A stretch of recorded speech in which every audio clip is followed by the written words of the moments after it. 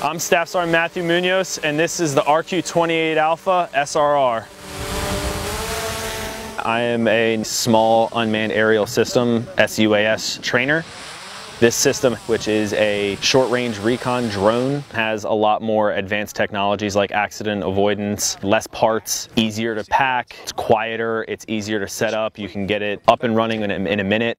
The Raven system used to be a two-person operated crew. This one you can operate with one man. The Raven system, which had the antenna system and the computer, it was always moving. There was no stationary function. It was a fixed-wing aircraft, constantly in motion. You constantly had to have the camera focused on that one point. It was a lot harder to get intel from that system than it is with this one.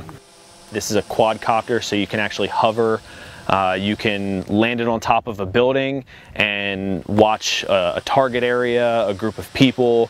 You could be, 500 meters away from something and look at it as if you're 5 feet away from it. And there's detail. It's not like a very pixelated image. The level of detail that it has versus the old system that we used to use is impressive.